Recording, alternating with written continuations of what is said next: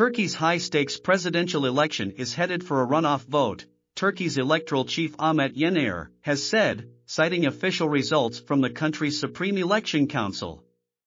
President Recep Tayyip Erdogan took 49.5% of Sunday's vote, with his main challenger, Kemal Kilicdaroglu, getting 44.89%, the council said.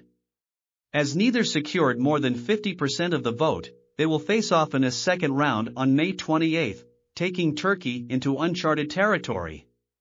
This is only the third time that Turks directly voted for a president, with Erdogan winning both previous elections outright in the first round. Alliance, the third candidate, received 5.17%, while Muharrem İnce of the Homeland Party, who withdrew from the race just 3 days before the elections but remained on the ballot, got 0.44%. In particular, the vote for Erdogan, kingmaker or spoiler, pushed the race into a runoff.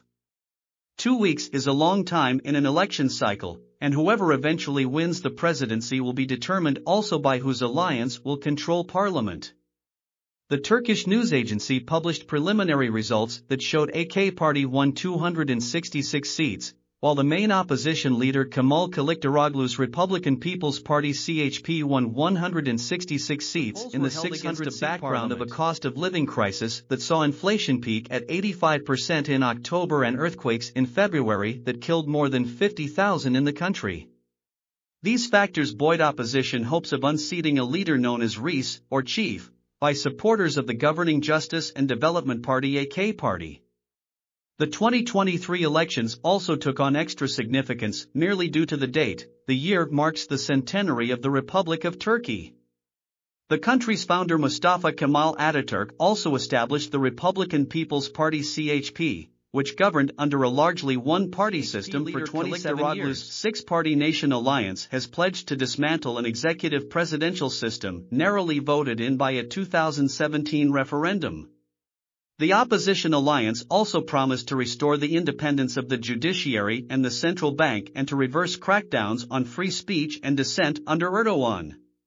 Turkey's elections had been billed as the most consequential since its first fair multi-party polls in 1950, boiling down to a choice between 5 more years of Erdogan, Turkey's most electorally successful politician, or a new direction under an old party that has reinvented itself in recent years. Erdogan frequently spoke at multiple rallies in a day, highlighting the advances made in Turkey during his 20-year rule while simultaneously lambasting the opposition for supporting terrorism or being enthralled to the West. Kilicdaroglu, who has set the CHP on a more social democratic path since taking the helm of the party in 2010, was able to call on the support of alliance partners and the nationally recognized CHP mayors of Ankara and Istanbul to share the burden of public appearances. Both candidates made use of social media to get their messages across in a vote where nearly 5 million were casting their ballots for the first time, with Kilicdaroglu employing Twitter videos filmed at his home and rhetoric employed on the campaign trail. Incidents of violence were rare, the main exception being the stoning of Istanbul Mayor Ekrem İmamoğlu's rally in the eastern city of Erzurum a week before the vote. Taking place at the same time as the presidential race was the election of 600 parliamentary deputies, although this was mostly lost amid the debate about Erdogan and Kilicdaroglu and whether either would gather more than 50% of the vote and thus avoid a second round.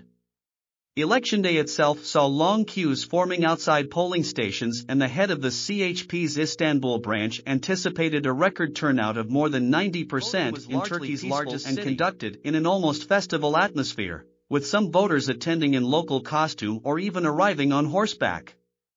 There were, however, sporadic incidents of scuffles between election observers from rival parties and allegations of ballot rigging at some polling stations. Turkish elections, though, are difficult to steal, largely due to the rigorous counting and reporting process overseen by officials from different political parties as well as civil society groups dedicated to protecting the sanctity of the vote.